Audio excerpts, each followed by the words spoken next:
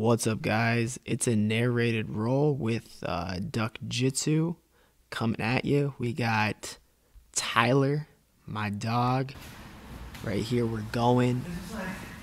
Starting off a friendly roll as usual, hard in the paint. Tyler's doing a good job of taking grips initially. So getting half guard, a little action there. All right, working from this overhook, nice little off balance, and that was a very spazzy fall in the legs by me. So that was pretty slick, actually. Let's go back. Not my spazzy falling on the legs here, but this part right here. So I have a crunch grip, and we're kind of on our side here, and I actually shoulder shrug this for a back take. So I get it across my center line, and then I immediately snag up the back here, working with a cross-face hand on the left side, single hook. Tyler's doing a good job defending, and then I hit that little switcheroo for some misdirection. So, all right, here we're going again. A little hand fighting, a little double kuichi action. Okay. So that's it. That's another thing I like to do. Oh, this is terrible. My foot's off the ground. But using your grips to get that pullback and then getting from your ass to your feet is something, it's a good practice, and it kind of works it more into the wrestling. So whenever you can establish a grip, when you get that opposite pullback, a lot of times they pull you up to the feet. So I think I'm trying like a little Soto here. Yeah, a little boom. Should have kept my foot a little bit more grounded. All right, so Tyler gets the back. I kind of abandoned the overhook, and I'm trying. Oh, this is a good one. I messed this one up, but I'm in this rear standing position, and what I'm trying to do is I'm trying to do a reach back on this far side leg here, getting into ashigrami. Actually, Giant Slayer was someone who pulled this off on me, and I've been trying to mix it in ever since. I have, good Granby potential. I have good switches, but it's kind of a new move I'm working on. It's where you take it's like a switch. You take a reach on the leg. You can go under or over, and you try to get to your ashigrami. But here, I think Tyler's base wasn't quite wide enough where it would have been a better option to just go on my Granby. But I was trying to force the move because I'm practicing it right now. But I gotta read that position a little better. So gave up some back exposure here. Tyler's doing a good job of getting that shoulder grip and kind of pulling me on. He just doesn't have his hooks. Goes to a seatbelt here, which I think is a mistake. But he might get it. No. All right, so boom. We're on the side here. I'm fighting hooks. I'm looking to turn my shoulder into the mat and then get center line and just pull it in right to full guard. But here, man, Tyler's slick. He does a nice transition just to a trap triangle position. So he immediately goes, from a good position where I'm defending to another offensive position where he's threatening a triangle. So let's see what I do. Got a little step up here, trying to open that space up by my neck.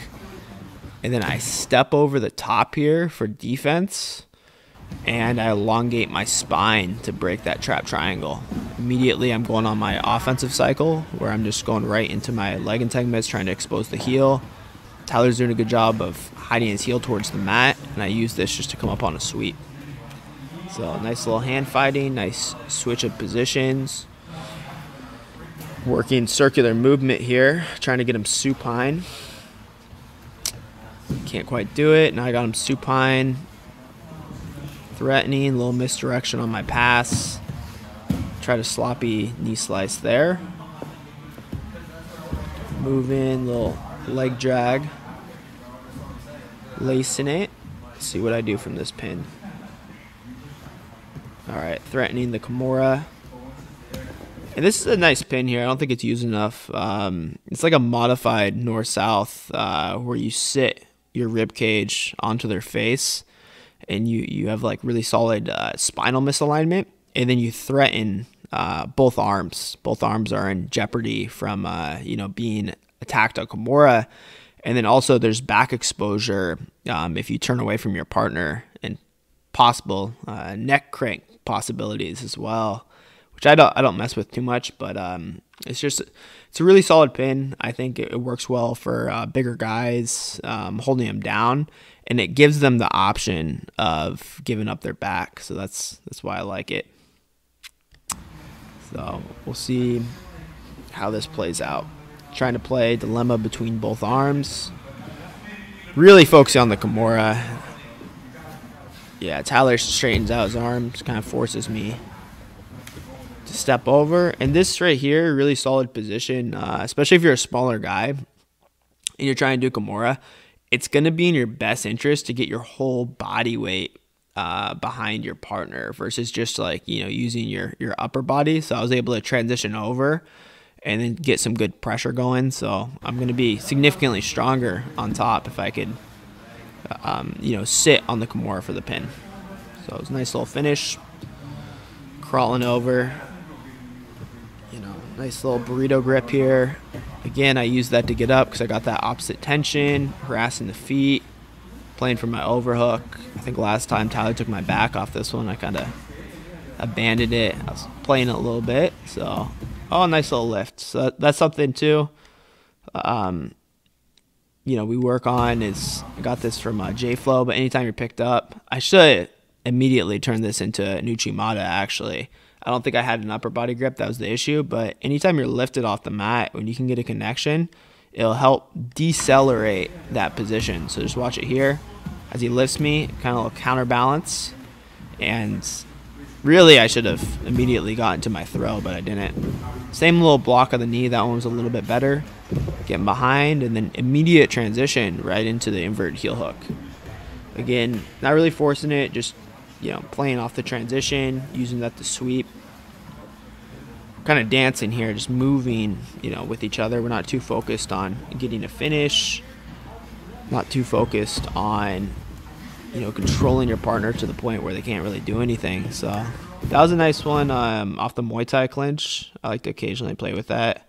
I just got Tyler's head forward and his immediate reactions to pull it back, and I used that to go into a rolling front headlock.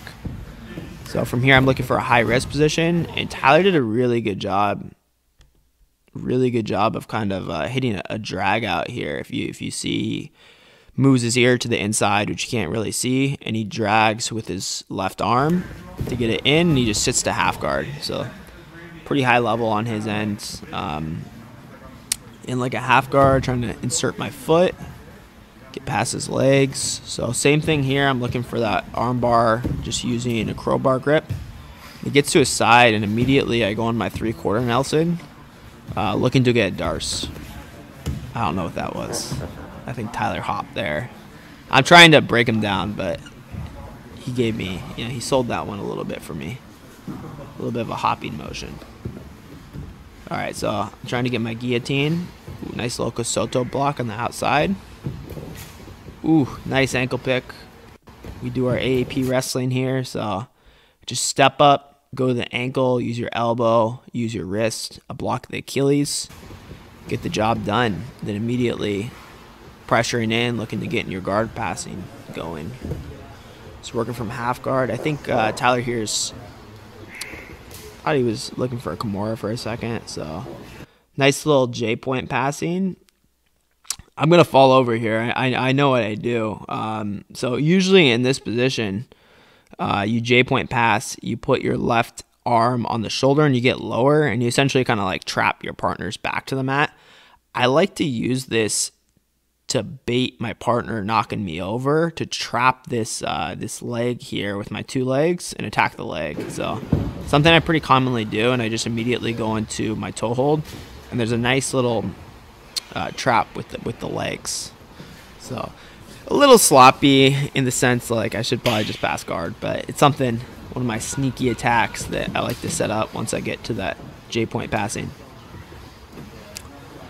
All right, let's see what I'm doing. Got a little elbow grip, a little 2-on-1 action, arm drag action. Tyler's gonna get a little guard pass. He does a good job of stapling the legs together too. From here, I think I'm hunting a Kimura. Surprisingly, I was able to man strength Tyler and rip that Kimura over.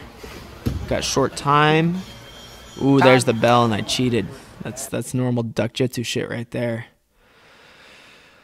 All right, well that's the narrated roll. So we're gonna practice these. We're gonna get down to a science really, and we're gonna keep busting these out. But this is my first one, just giving it a go.